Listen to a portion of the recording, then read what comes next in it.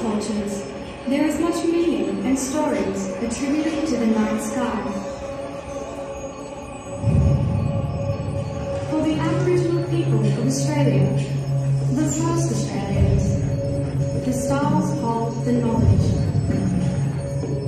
Since the beginning of time, the skies have guided us and determined our seasonal activities across our six-season country. 6 seasons.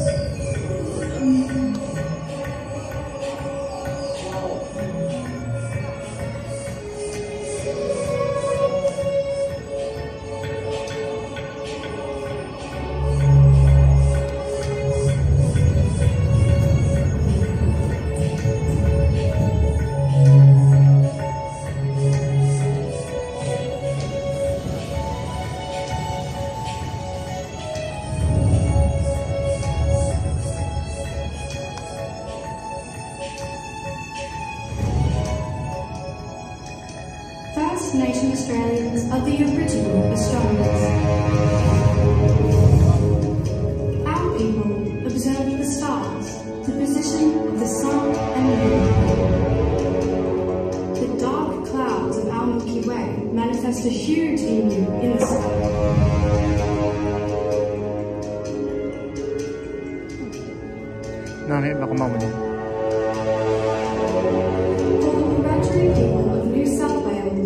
The emu body is directly overhead in August. It's time to go collect emu eggs. Oh, wow. That's amazing. The songs sung across the country are known as songlines, and the stories told cover vast lands. This depth of understanding ensured our survival, predicted harvest, travel and hunting grounds. Songlines contain the wisdom of the country. It's our memory bank, and the songline trade routes are as diverse as the landscape, waterways, and a mirror to the sky.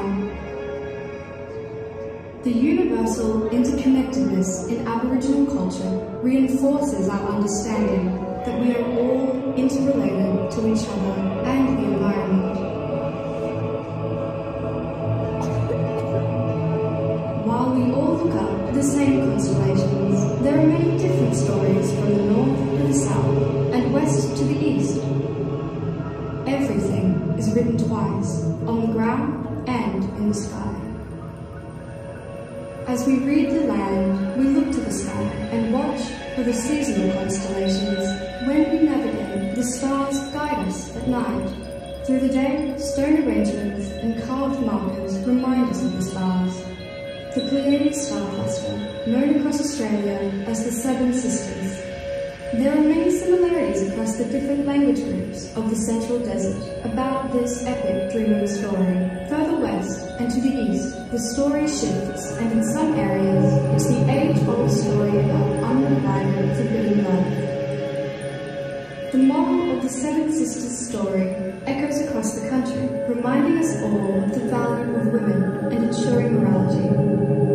Sky knowledge includes the practical and the spiritual. It is handed down from one generation to next through kinship systems, lore, story, songs, ceremonies, rock art, carvings, and paintings. The Milky Way is seen as the rivers to the heavens by many crews. The Yolngu people of northeast Arnhem Land, when they pass away, they travel to the spirit world in the heavens. And along the Milky Way, you can see their campfires burning. The family witness a shooting star that tells them their loved one has arrived safely. For the seafaring Torres Strait Island people, knowledge of the stars guides these master mariners on epic journeys.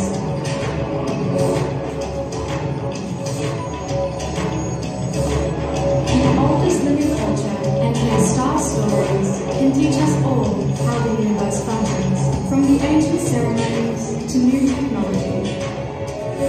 The wisdom past shows us solace and contentment, and a piece of how small but vital we are with the role we play, reminding us each season to nurture and protect our lands. For Kamilaroi peoples in the east, the Milky Way is called Watermore, meaning river.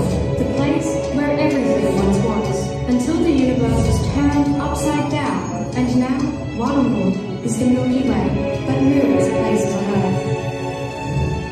No matter how far we see, we are still all under one sky, shaped by a distinctive environment with shared values.